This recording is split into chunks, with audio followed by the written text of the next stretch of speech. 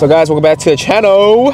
We are getting ready for the car meet for this Sunday. Here it is. No, I haven't seen it. If you want to see it again, here it is. But we are getting the WRX on the lift. We're going to be test fitting the V2 S-style lip with these splitters. So no one really tested that yet. Oh, haven't. So we're gonna try first and get you the correct hardware for that. And then as well as we're gonna be installing our carbon fiber kit for the car meet. So our carbon fiber front lip, S-style. We have the S-style carbon fiber side skirts, and we're gonna stack our Aeroflow stuff under this. So it's sick. Car looks slammed, and then so the car's gonna be a little bit down. Oh, also we're gonna be. Let me show you guys what we're gonna be doing to the front. So we have some rock chips on the front lower grill area right now because of the car meet that we had. A very awesome first car meet. So can't really tell because the car's wet, but it sees little chips like that. So I'm pretty OCD, you know. I don't know about you guys, but with this kind of stuff, oh, you got some rock chips here too on the wrap. It really bothers me. So we're gonna put the car on lift today, take all this off, take everything off actually, and then get this painted. We done. Yeah, hopefully by Sunday it'll look clean. It might rain, guys, so if it rains, just show up anyways, you know, rain or shine, just show up. It's gonna be fun, you know. We won't stay out too long. Also, I have a couple parts update for you guys. The grill, we have an OEM grill coming out, okay, the sport grill without the emblem. It's gonna be emblem deleted, you know, so pretty sick for those that, you know, don't want to wait for OEM one or just want a little cheaper option. We're gonna have that available for you guys.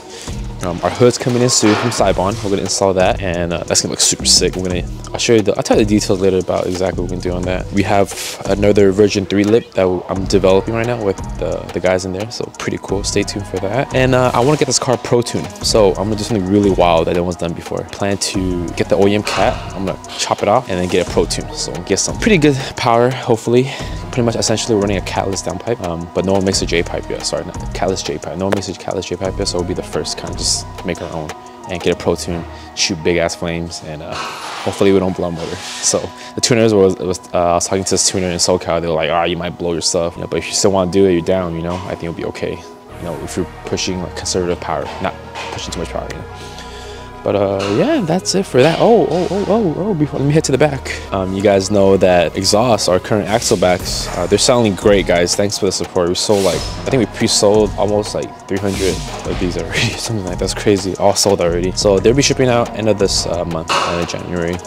We're also building a single exit titanium exhaust, okay? Single. So it's gonna be like 7 pounds-ish, give or take, 7 to 8. I don't know exact numbers, top of my head, but it's gonna be come with a resonator. It's gonna be completely blue, like the piping, like our M3 exhaust we have here. So it's gonna be full titanium, burn all blue, and then I'm also going to have 10 of those single exits in gold. So like a limited edition, like only 10 of them.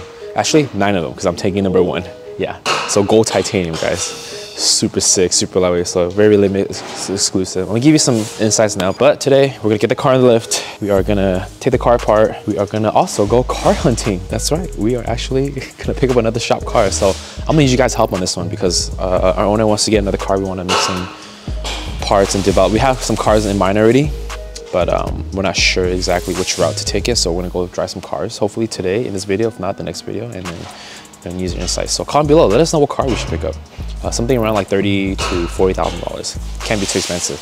Originally we're looking at Z, but impossible to get right now. Type R, impossible to get right now without paying like $70,000, $80,000. You could buy M3 for that price. We are looking at a Hyundai Elantra N. That one's pretty good. And the other option is, I don't know yet. That's why I heard right now, only Elantra N. But yeah, comment below, let us know what car we should pick. So in the meantime, let's get started on taking the bumper off.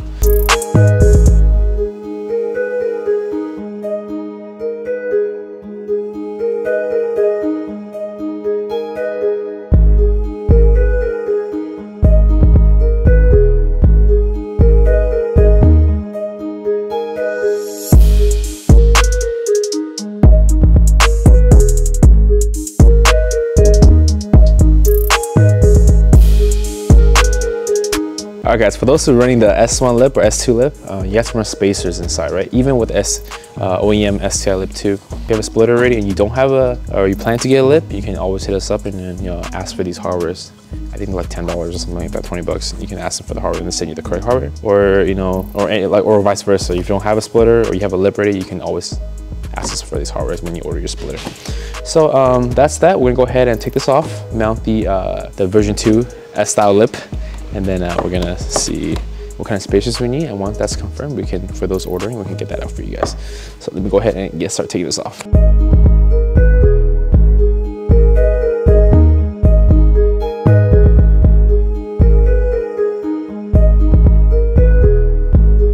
Okay, so that was test fitting. We got the hardware ready to go. So if you do order a V2 S-style lip with the splitter, we can get you the correct hardware. So in the meantime, I'm gonna take this off, take our 3-piece lower grill out so we can get this repainted at our body shop because of all the rock chips, and try and get it ready for this Sunday, you know? Let's do that. So you gotta take these 2 clips off here, and everything's holding by tabs, right? So you go ahead, just pop these off. Get it painted like white or something. White?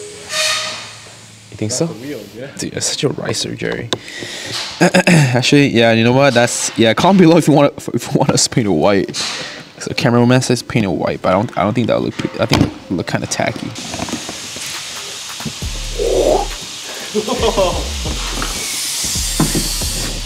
It's easier once it's on the car.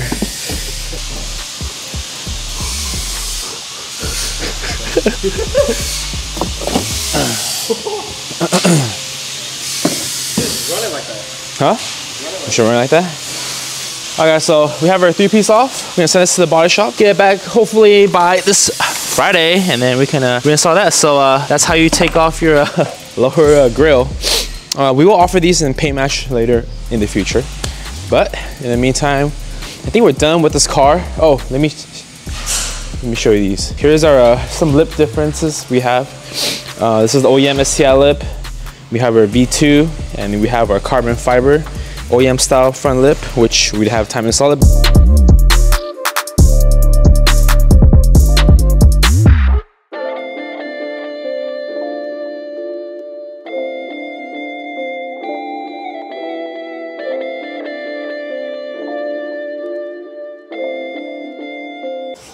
Alright guys, so you saw Jerry take off all the parts on this brand new BB.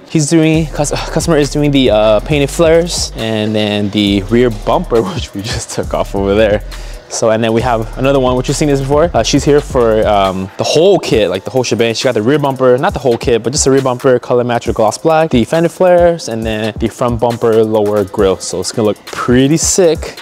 Another thing is, I keep seeing these GTs, you know, every time. By the way, this is a GT model. Every time we sit in GT, we feel like, man, we should have got a higher trim, but it's nice, you know, and it's also automatic, which is not a bad thing. You know, I want to talk about this because a lot of people think driving automatic WRX is bad. You know, there's so much like haters online. Oh, it's automatic, but to be honest, we're like in 2023 already, pretty much. Automatic DCT dual clutch transmission, they are the new technology now. It's faster than manual, you know, depending how good you drive. And plus, I think with the automatic, it gives a lot of new windows opportunities for new enthusiasts, you know. This WRX is a female-owned enthusiast, which is nice too, you know. So we have a lot more female, like I guess, branches out to more customers now. So and also pretty sick, you know. I think when I see a girl driving WRX, sexy, you know, in a good way, you know, very, very awesome. So diversifies, you know, like the whole car scene, you know. So pretty sick. There's nothing wrong with automatics, and there's nothing wrong with manual. You know, I think for me, on the weekend, manual for sure. On an everyday basis, especially in Los Angeles, I don't want to drive a manual every day, you know? Maybe when I was like 18, 19, when I was young, but now like I feel old, kind of tiring, you know? My leg day, so I did enough leg day at the gym already. I want another leg day, you know, after the gym. But aside from that, you can't go wrong with either manual or automatic. But anyways, we took out the parts already. We are gonna go to a dealership and possibly pick up our next shop car. Okay, yeah, we're gonna go to a Honda dealership and check out the new, you'll see in a bit. So we're at the Honda dealership right now. We're in the new Elantra N.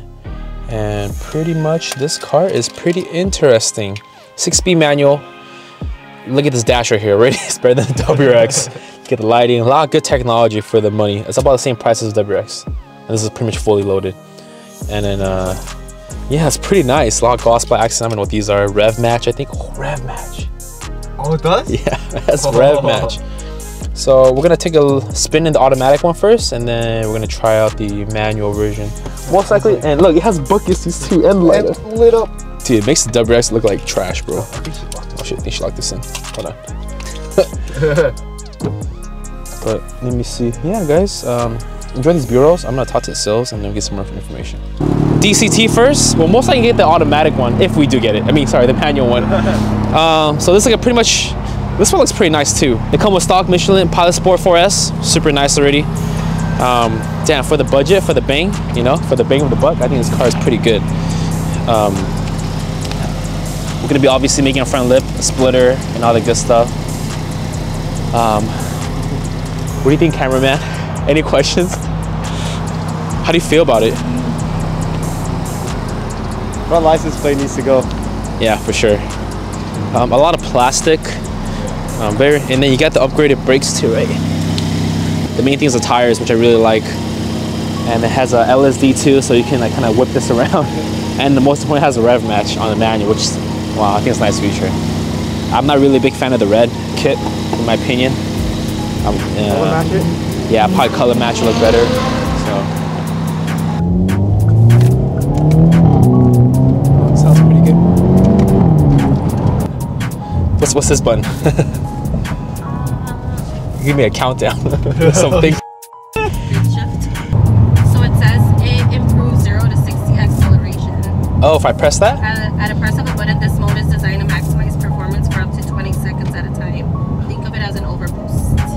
Oh, it's like a NOS. It's like Fast and Furious. You're a NOS.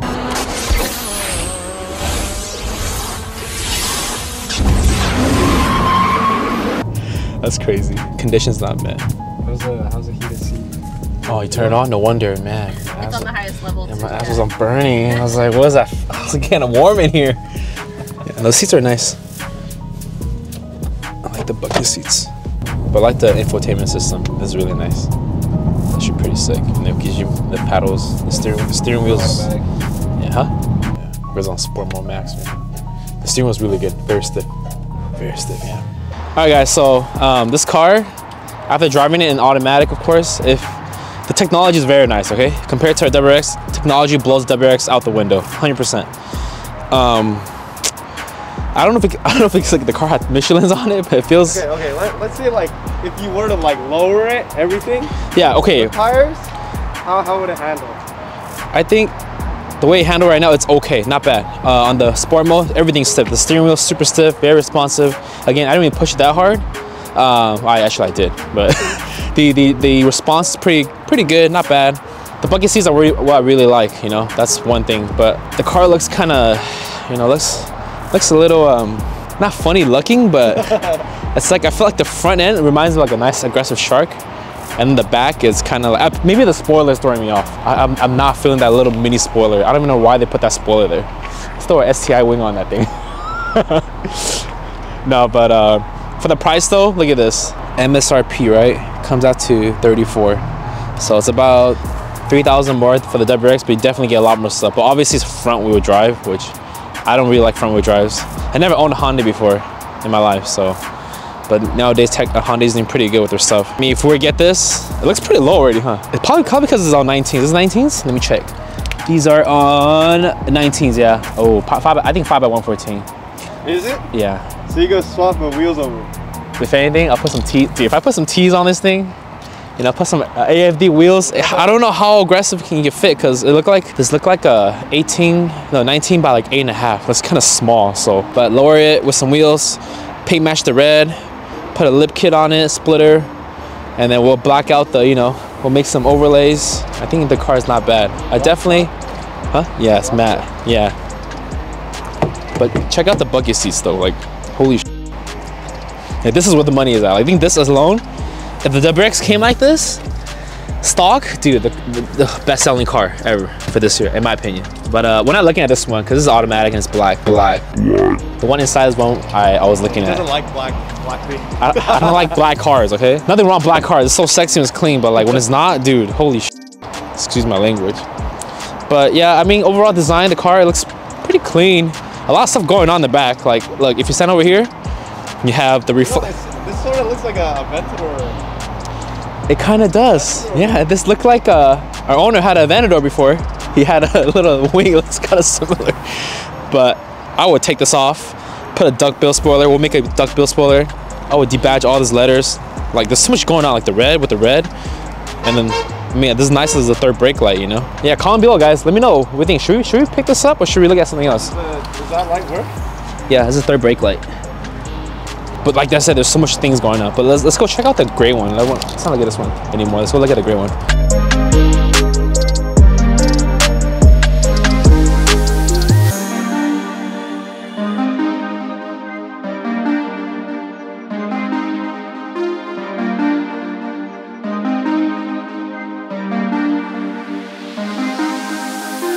All right, guys, so the dealership here, they're asking $33,900 MSRP, and then they want $4,000 markup. You can, Jerry, you can do the math, and then $3,000 for accessories, like, you know, like lame stuff, like paint protection, you know, like PPF. We can do it ourselves. So it was at $34,000 plus $4,000 for markup, plus $3,500 for it, $41,500, not including tax, registration, and fees like that. So that come out to almost $50,000 for a Hyundai. All right, nothing against Hyundais, but $50,000, you can get a nice BMW 330 or, you know, something in that ballpark number, you know. So I counter offer them if they're willing to take all that crap off, which, you know, obviously the markup, you shouldn't pay any markup for any car, okay? And all the accessories, I don't want those stuff either. If they do MSRP, we'll take their car, potentially take the car. So, you know, but in the meantime, we don't yet. I mean, I like the car, you know. I like automatic because You don't like the black. I don't like the black, and I don't like automatic. I mean, automatic's pretty good on this one, but with the fake exhaust sound, I don't know, it's kind of weird. But the car is nice though. It's okay, not bad for a Hyundai, you know, not bad. They came a long way. I remember on my friend's Hyundai Accent 10 years ago, I hung on this part and it came off. It broke off. Dead ass. I'm not even over exaggerating. That was crazy. I was like, dude, I never buy a Hyundai, and here we are today. But anyway, you know, for the shop, you know, we're gonna make some super dope Aero, and this is a competitor for the WRX actually. So imagine all this interior in the WRX. Remember, you have the power, okay? Just because you like a car doesn't mean you have to, you know, like stay there and like have them grind you down, make you exhausted, and talk numbers back and forth. Just be straight up. This is what I want. You don't want it? I bounce. We're good to go. You good? MSRP.